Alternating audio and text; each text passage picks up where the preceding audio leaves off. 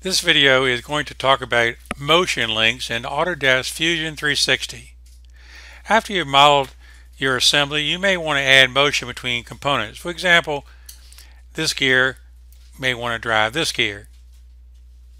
You also may want to drive two timing pulleys to drive this gear to this gear through the pulley system. Motion links is your answer.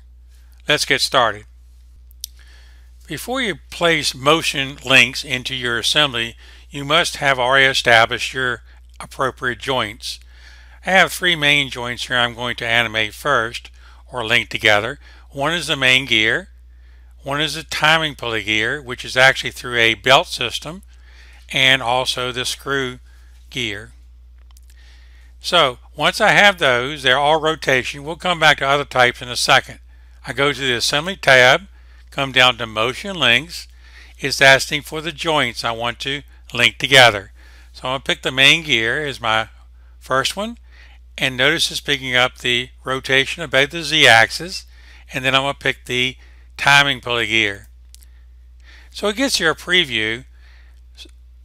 They're both rotating about the Z. You could change that if your joint is different, but notice they're running the wrong speed. This timing pulley is a 2-to-1 ratio. So the main one only needs to run, the timing pulley gear only needs to go 180 degrees to every 360 of the other one. Of course, the animation you can turn off if you desire, and you can reverse the direction. I'm going to say OK. Now you can always test a motion link. Instead of driving it, just simply drag it. As you see, it's running correct. I turned this one 2 times to this one because of the ratio. Let's go through the same process for the gear to the screw thread. I'm going to go back to the view. Next thing I want to do then is go to my motion links. I'm going to continue with the same location of everything. I'm going to pick on the first one, which is the main gear, driving the screw gear. Again, these are a 2-to-1 ratio. This is a 24-tooth gear and a 12-tooth pinion. So I need to make the main gear turn 180 degrees to every 360 of the other one. Now you notice it's going the wrong way, so I'll reverse it. And I'm going to stop the animation and say OK. Again, I can check it out by simply dragging the main gear.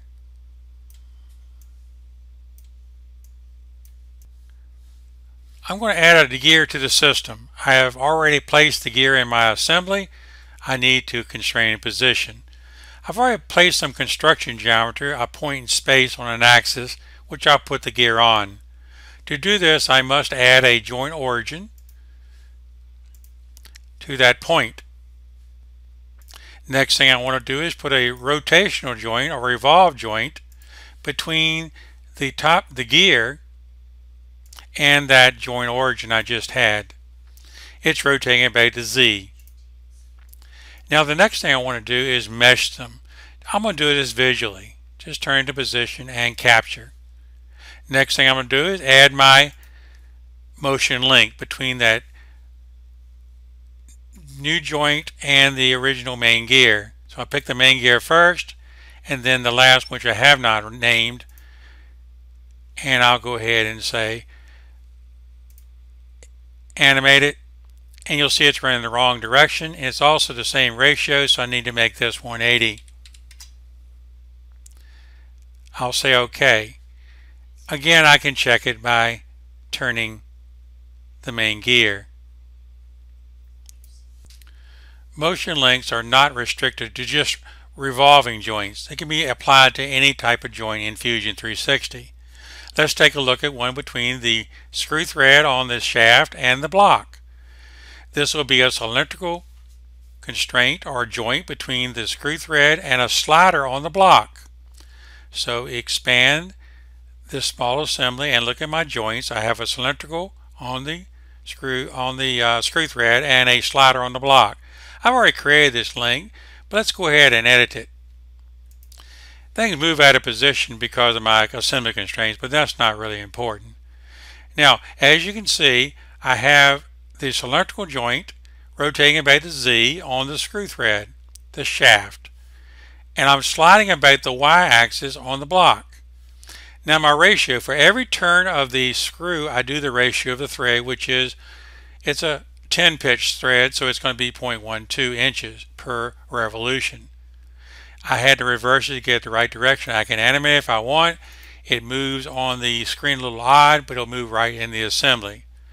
I'm just going to cancel that and then show you how it works. So if I turn the main gear, as you can see, the screw thread is moving the block up and down, depending on the motion. Let's zoom up a little closer and we can see it a little better. So again, you can see that motion links can be added between different types of joints. Thank you for watching.